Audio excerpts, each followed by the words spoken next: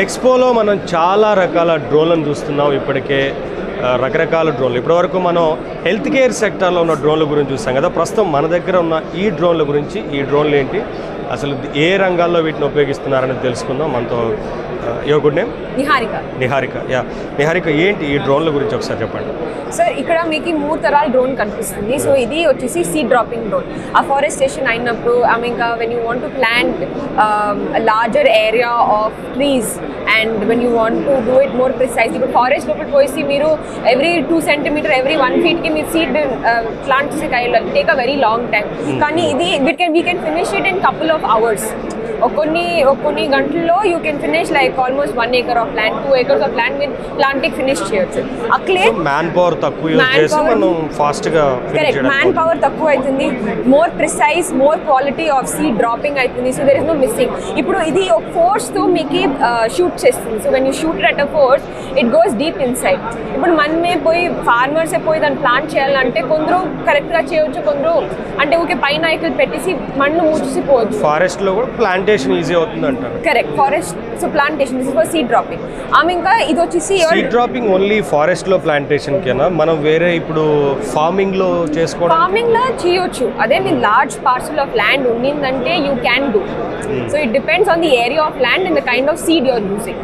So it is a possibility. అంటే మీరు చెప్పేది జనరల్ గా ఫారెస్ట్ తగ్గిపోతున్న దగ్గర మనం ఫారెస్ట్ ని పెంచడం కోసం ముందుకు వచ్చినప్పుడు వీటితోని చేస్తే లార్జ్ స్కేల్ మీద మనం చేయొచ్చు అంటారు. అవును సార్, కరెక్ట్.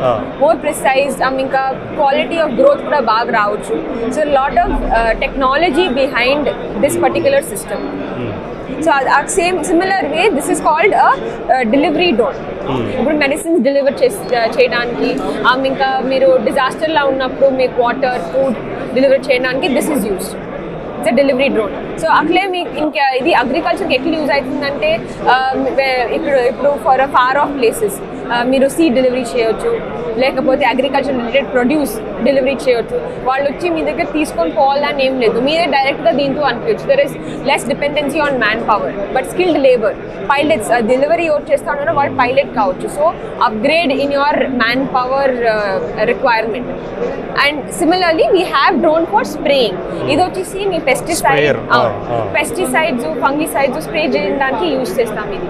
సో ఇది చూస్తున్నారంటే, సో ఇప్పుడు మాన్యువల్గా స్ప్రే చేసినప్పుడు మీరు the farmer is expose to harmful chemicals, cancer వస్తుంది, వేరే తర డిసీజెస్ అంతా వస్తుంది. కరెక్ట్. కానీ ఇది మీరు స్ప్రే చేసిన లిక్విడ్కి మీకు దెల్ బి నో రిలేషన్.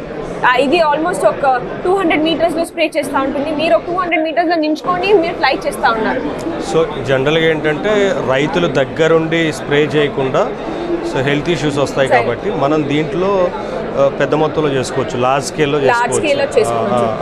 ఇంకా it also has autonomous spraying. Autonomous spraying ఎట్లా అంటే మీరు ఒక మ్యాప్ ధర డ్రా, మీ ఫీల్డ్ ఉంటుంది కదా దాన్ని జియో ఫెన్స్ చేసేసి మీరు ఒక మ్యాప్ ధర డ్రా చేసినారంటే, పాయింట్స్ పెట్టినారంటే ఆటోమేటిక్గా అదే ఫ్లై అవుతుంది, మీరు ఫ్లై చేసే రిక్వైర్మెంట్ ఉండలేదు.